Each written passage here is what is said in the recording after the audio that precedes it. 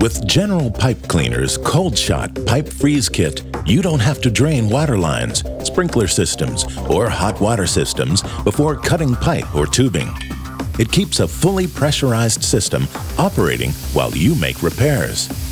The Cold Shot can freeze liquids in steel, copper, cast iron, and PVC pipes ranging from 1/8 inch to 2 inches in diameter.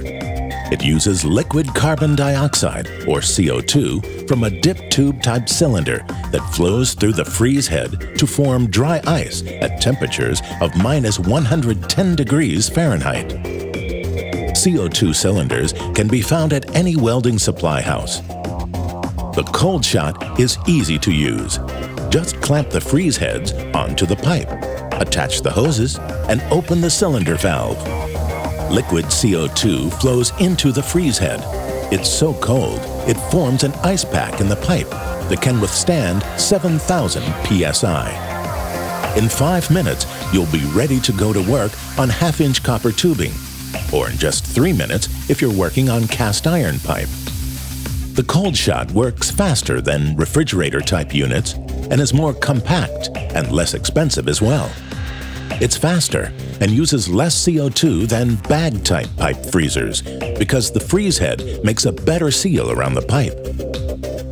The Cold Shot Freeze Kit includes 10 sets of freeze heads to handle jobs in 1/8 inch through 2 inch diameter lines.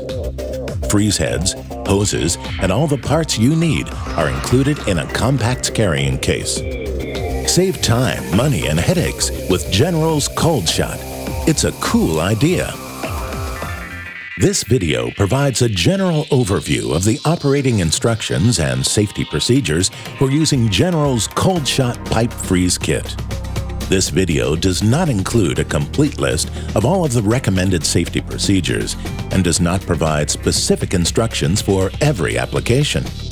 Disregarding any of the safety procedures while using the Cold Shot can result in serious personal injury or damage to the equipment. Remember these safety rules as you operate the system. Be sure to wear safety goggles to protect your eyes from spray and debris. Wear gloves to protect your hands. Temperatures can reach -110 degrees.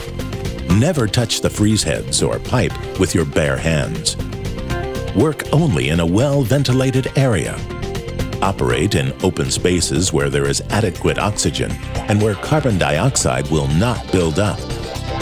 Do not over-tighten freeze heads. CO2 sputter from the freeze heads is normal. If excess gas cannot escape, the freeze head could shatter. Do not hit a chilled freeze head with a hammer to remove it from a pipe. A sharp blow could cause it to fracture. Be sure to read the complete instruction manual before operating the Cold Shot. If you have questions, call the Drain Brains at General. The Cold Shot uses liquid CO2. Cylinders are commercially available at welding supply houses. The CO2 cylinder must have a dip tube, which allows liquid, rather than gas, to flow through the hoses and form dry ice inside the freeze heads. To begin, place the CO2 cylinder with a dip tube in a vertical position near the pipe to be repaired. Secure it to prevent it from falling over. Screw the T distributor onto the cylinder using a right-hand thread and secure with a wrench. Screw the spiral hoses onto the T distributor.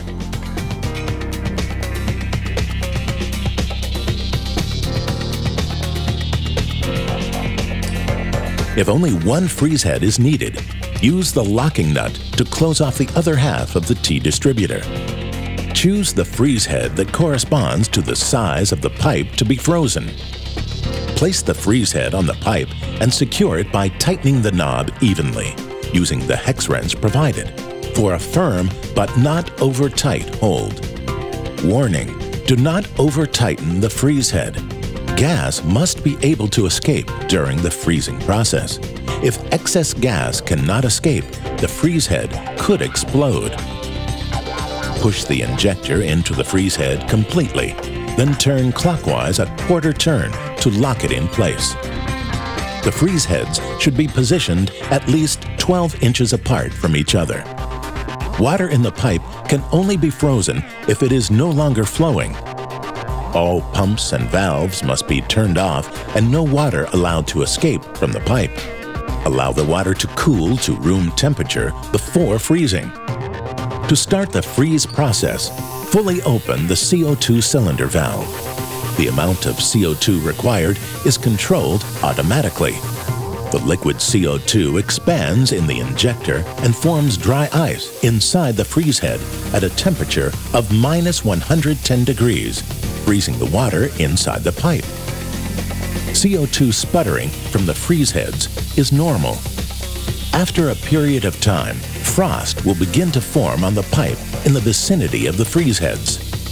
Freezing times and the amount of CO2 needed for a job can vary depending on the type of pipe, diameter of the pipe, type of liquid in the pipe, temperature of the water in the line, and the ambient air temperature.